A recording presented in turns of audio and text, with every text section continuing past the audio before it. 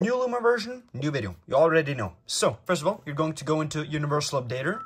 You will not need a PC or anything for this, and you're going to want to do this so you don't break your 3DS in the future and to solve some issues that were there on previous Luma versions. So yeah, just open the Universal Updater, let this load. It might take a second. If you've opened this before, it will automatically go to the app screen. So, yep. There we go, and this is what you want to see.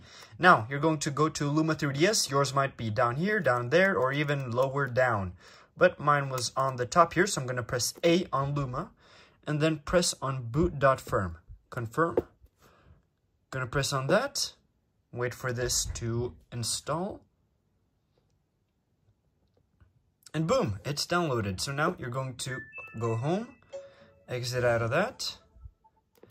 Power off your 3DS, and then power it on again, and boom, as you can see, it loads automatically into Luma, and here you can see it is on 13.2.1. You might see an even higher version here, if there is one out. So yeah, that's how you do that. You're going to press start, and you're going to boot into the normal 3DS menu. So that's how you do that. Thank you guys for watching. Like, dislike, subscribe. Stay tuned for the next Luma version, and I'll see you guys in the next one. Peace out.